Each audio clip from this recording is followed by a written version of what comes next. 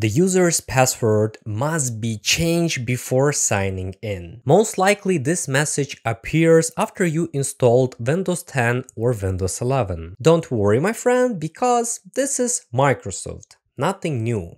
Luckily, I have an explanation and a solution to this problem. I'm making this video again because this problem is too common and obviously users do not know what to do in this situation. So let's fix this problem.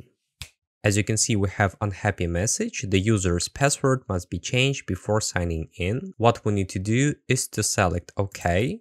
Explanation: if you previously had a password, you need to enter it here and then you just need to create a new password. But if you don't have a password, if you didn't create a password, you just need to enter a new password here and here.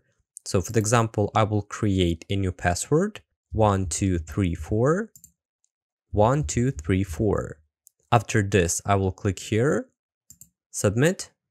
Your password has been changed. Regarding to the first method, you just need to create a new password, and after that you need to enter it every single time when you're turning on your laptop or PC. I hope you understand. Also, I will show you the second method, how to bypass this annoying message. Let's talk about the second solution because it is very easy and you don't need to create a password. Moreover, in the future, Microsoft will not force you to create a password, which sounds great. So to use the second method, you need to click here and voila, you may see this great message, your password has been changed. In this situation, you just need to click OK and the system will load without any problem.